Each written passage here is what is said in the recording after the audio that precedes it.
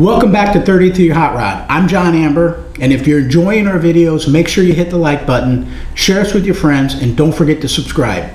So the next major step in the build is to install the trunk lid. But before that, we have a few smaller tasks we need to get caught up on. We're going to start with attaching the door latch pins.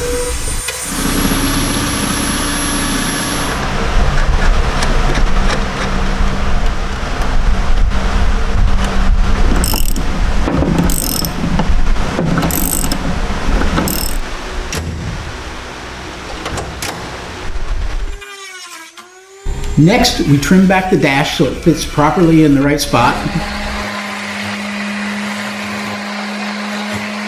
We laid out the gauges and we got the holes drilled.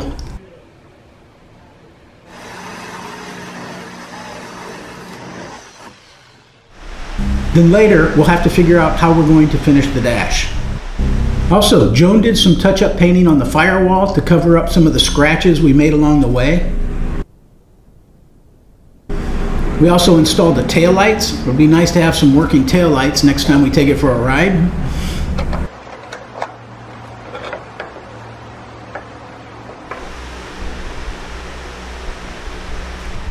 Then lastly, the throttle spring was getting hung up, which is not a good thing. So I had to fabricate a new bracket. We got that installed.